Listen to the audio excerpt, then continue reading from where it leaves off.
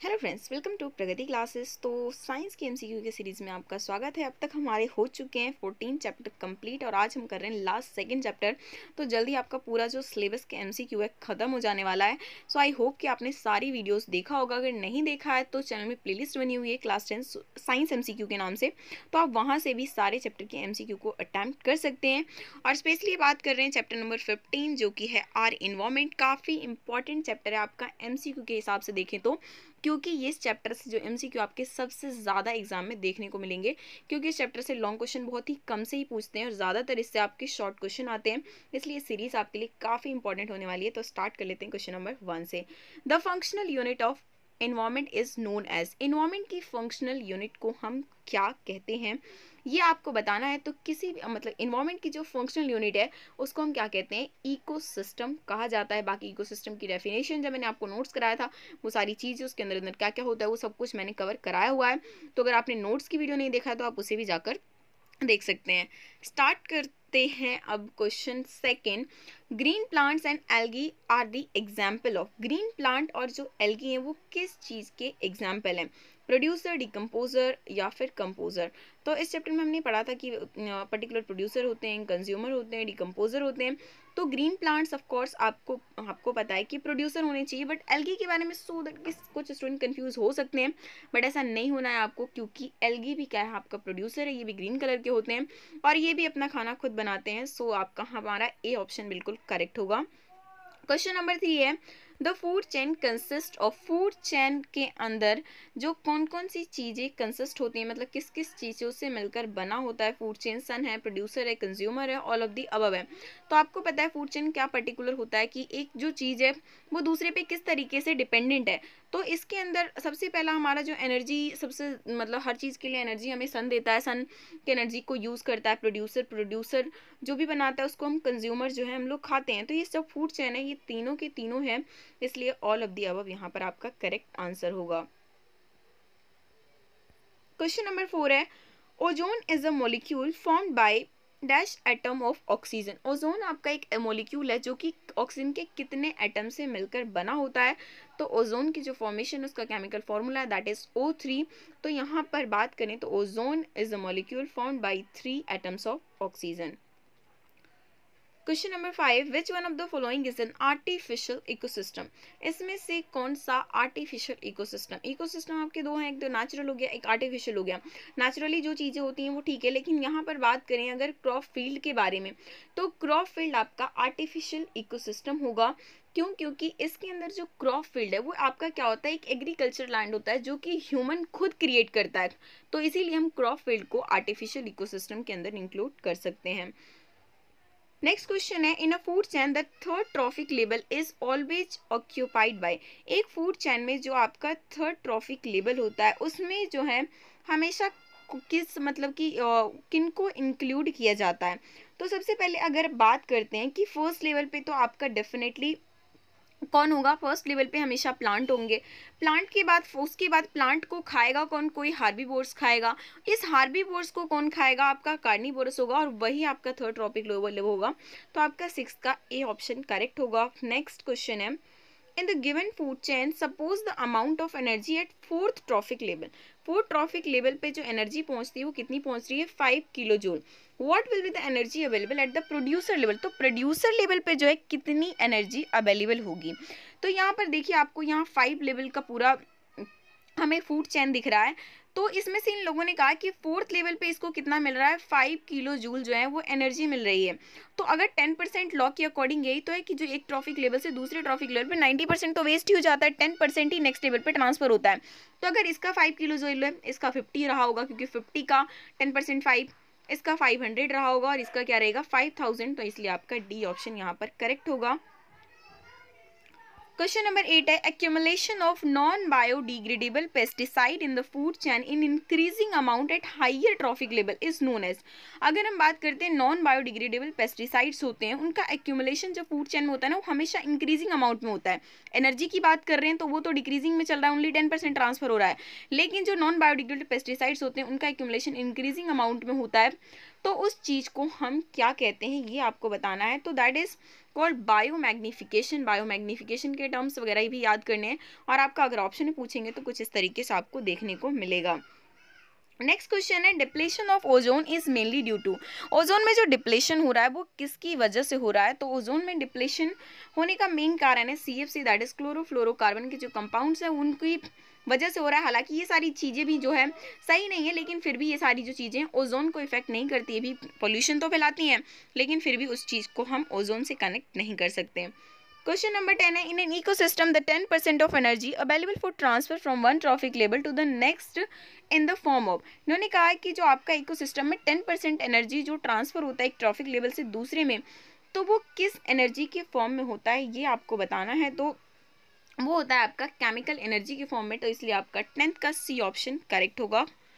Question number 11 है, which of the following limits the number of trophic levels in the food chain. Food chain में जो number of traffic level की ना एक limit होती है, 4 से 5, मैक्स टू मैक्स आपने 5 देखा होगा, उससे ज़्यादा देखने को ही नहीं मिलेगा। वैसे तो 3 to 4 सबसे सही फूड चेन होता है। तो किसकी वजह से जो है फूड चेन इतना ज़्यादा लंबा नहीं जाता? क्यों? क्योंकि हर एक ट्रॉफिक लेवल पे एनर्जी जो है बहुत ही ज़्यादा रेट से डिक्रीज हो रही है, इसी की वजह से ज़्यादा लेवल के फूड चेन पॉसिबल नहीं हो सकते हैं। तो इसलिए आपका 11th क्वेश्चन का A ऑप्शन करेक्ट होगा। क्वेश्चन नंबर 12 है आपका, the percentage of solar radiation absorb bye all the green plant for the process of photosynthesis. जो सोलर रेडिएशन आता है उसमें से कितना परसेंट जो है ग्रीन प्लांट एब्सॉर्ब करता है in the for the process of photosynthesis. तो ये क्वेश्चन आपका काफ़ी इंपॉर्टेंट है, कई सारे एग्जाम में जो आपको देखने को मिलते हैं। तो आपको बता दें, और कई सारे स्टूडेंट जो हैं वो 10% वाले से इसको कंफ्यूज कर देते हैं, तो ऐसा आपको नहीं करना। अगर हम बात करते हैं सोलर रेडिएशन जो प्लांट कितना एब्जॉर्ब करती है, तो दैट इज ओनली 1%। तो 12th का आपको A ऑप्शन के साथ जाना है, 1%। क्वेश्चन नंबर 13 है, what will happen if dear is missing in the food chain. अगर इस फूड चेन में से हम क्या कर दें, डियर को, हिरन को हटा दें, तो इस केसेस में क्या होगा? इस केसेस में ये होगा कि टाइगर को तो खाना मिलेगा नहीं और ग्रास पड़ा हुआ ही रहेगा। तो इसलिए आपका D ऑप्शन करेक्ट होगा यहाँ पर। The population of tiger decreases and the population of grass increases. तो इसीलिए कहते हैं ना कि किसी भी फूड चेन में से किसी भी एक ऑर्गेनिज्म को अगर आप हटा दोगे ना तो पूरा डिसबैलेंस हो जाएगा। तो ये जो चीज़ें हैं इनको भी आपको अच्छी तरीके से थ्योरी फॉर्म में भी अगर 2-3 मार्क्स में पूछ लेते हैं तो आपको इस तरीके से डिफाइन करना आना चाहिए। क्वेश्चन नंबर 14 है आपका, the decomposer in an ecosystem. जो डिकम्पोजर होते हैं वो इकोसिस्टम में क्या काम करते हैं और काफ़ी इंपॉर्टेंट रोल प्ले करते हैं, क्योंकि जितने भी ऑर्गेनिक मटेरियल है उसको इनऑर्गेनिक फॉर्म में कन्वर्ट करने का काम, उसको मिट्टी में मिलाने का काम उनका है, डिकम्पोजर का है। तो इसलिए आपका ये काफ़ी इंपॉर्टेंट होता है डिकम्पोजर। क्वेश्चन नंबर 15 है, disposable plastic plates should not be use because. जो डिस्पोजेबल प्लास्टिक प्लेट्स हैं उसको हमें यूज़ नहीं करना चाहिए। क्यों? क्योंकि वो बने होते हैं नॉन बायोडिग्रेडेबल मटेरियल से, जो कि ईजिली ब्रेक डाउन नहीं हो सकते हैं बायोलॉजिकल प्रोसेस से। इसी वजह से कहा जाता है कि हमें डिस्पोजेबल प्लास्टिक प्लेट्स को यूज़ नहीं करना चाहिए। गवर्नमेंट कई बार बैन लगाती है, बट फिर भी जो पब्लिक है शायद से उसको यूज़ करने में इतनी आदी हो चुकी है कि हम जो है उस चीज़ को मना नहीं कर पाते। इतनी बार प्लास्टिक बैन होता है, पॉलीथीन बैन होते हैं, बट स्टिल जो है पब्लिक बहुत ज़्यादा यूज़ करती है। But as a student, as a अच्छे सिटीजन होने के नाते हमें इसको यूज़ नहीं करना चाहिए। तो हम यूज़ क्यों नहीं करना चाहिए? क्यों? क्योंकि आपके ये नॉन बायोडिग्रेडेबल वेस्ट हैं। नेक्स्ट क्वेश्चन है question number 16, flow of energy is in ecosystem is always. Flow of energy जो किसी भी इकोसिस्टम में कैसा होता है? क्या वो यूनि डायरेक्शनल होता है, बाई डायरेक्शनल होता है, मल्टी डायरेक्शनल होता है, या फिर कोई स्पेसिफिक डायरेक्शन होता ही नहीं है? तो यहाँ पर हम जाएंगे A ऑप्शन के साथ, क्योंकि आपको भी पता है कि फ्लो ऑफ एनर्जी जो आपका प्रोड्यूसर से क्या कहाँ पे जाता है, कंज्यूमर में जाता है। तो ये सारा ना एक पर्टिकुलर डायरेक्शन है कि वो यहीं से यहीं जाएगा। ऐसा नहीं है कि इसमें से इसमें एनर्जी ट्रांसफर हो जाएगा, that can not be possible. तो इसलिए आपका A ऑप्शन करेक्ट होगा। नेक्स्ट क्वेश्चन है, organism of a higher trophic level which feed on several types of organism belonging to lower trophic level constitute। जो higher trophic level के organism होते हैं ना, वो बहुत सारे टाइप के ऑर्गेनिज्म को वो खा लेते हैं। तो जिसकी वजह से क्या होता है कि वहाँ पर ना बहुत सारे फूड चेन मिक्स हो जाते हैं। फूड चेन का जो पूरा का पूरा कलेक्शन हो जाता है ना, तो उस चीज़ को हम क्या कहते हैं? फूड वेब कहते हैं। तो इसलिए आपको क्वेश्चन को समझना भी होगा। MCQ में यही सबसे बड़ी बात होती है कि क्वेश्चन को आप शायद आपको आंसर पता है, अगर नॉर्मली होता तो आप लिख देते, लेकिन उसमें आपको ऑप्शन के अकॉर्डिंग समझ के आंसर देना होता है। That's a important point. Next question है question number 18, is a non biodegradable pollutant. इन चारों में से आपको बताना है कि कौन सा जो है आपका बायोडिग्रेडेबल पॉल्यूटेंट नहीं है। मतलब ले दे के आपसे ये पूछना चाह रहे हैं कि इसमें से नॉन बायोडिग्रेडेबल कौन सा है जो कि इजिली जो आपका है बायोलॉजिकल प्रोसेस से ब्रेक डाउन नहीं होगा।